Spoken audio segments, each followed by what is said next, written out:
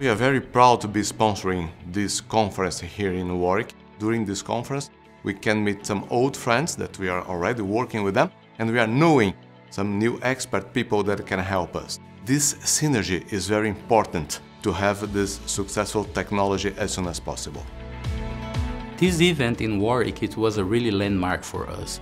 This is the first time that we organize a full-day seminar fully dedicated to niobium-related technology. The conference today had a pretty impressive crowd, and it was really good to hear various perspectives on what people are working on in terms of different battery technologies as well as fuel cells. Seminar program was very well pitched.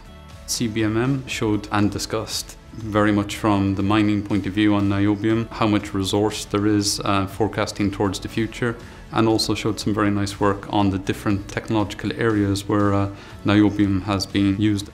So all in all, it was a very interesting spread of presentations. Niobium chemistry is a very young chemistry and then very new chemistry, so we have many things to do, and then we can expect further enrichment by further studying niobium ions for electrode materials. I think it was very productive, very interesting, because we put together experts from all around the world. So we have partners here from South Korea, Japan, USA, China, Brazil, and Europe, and where we could see many examples of developments in different stages of implementation. So we have fundamental understanding, material development, pre-commercialization products, and startup companies, big corporations as Toshiba. CBMM has been fantastically supportive and has allowed us to access their very high-quality niobium materials. Has actually supported us intellectually as well.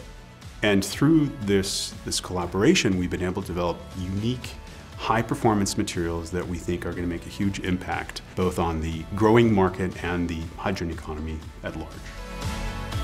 We really believe that this event was a success, and we are looking forward to organize a new one next year.